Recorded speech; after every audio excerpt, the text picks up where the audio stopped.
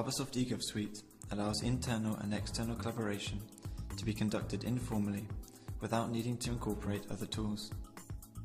The user can set up informal work folders at any time, optionally add data from a formal case area, and invite participants from different areas to take part in the collaboration. I find myself on my desktop in Fabasoft eGov-Suite 2012.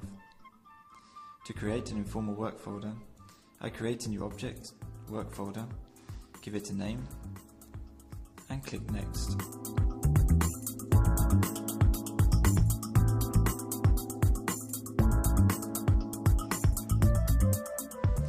The work folder is saved on my desktop, in this case, Agreement Drafts Law eGov. I open the work folder and fill it with the relevant objects.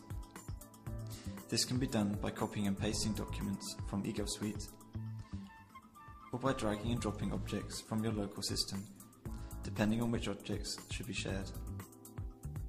You can of course also create new objects directly within the work folder.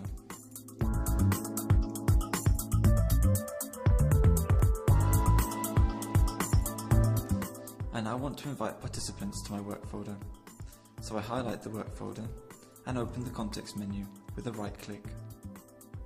I select the menu point Participate and can define the people who should take part in the project. In this case, I select Sarah Clark and confirm my choice with Next. In my local email client, a message to the selected person opens up with the invitation to use the work folder. It is of course possible to adapt, shape, and personalize the message. Once the invited person has clicked on the link in the email, they have unlimited access to the documents in my work folder, can make changes to them, and also add new documents.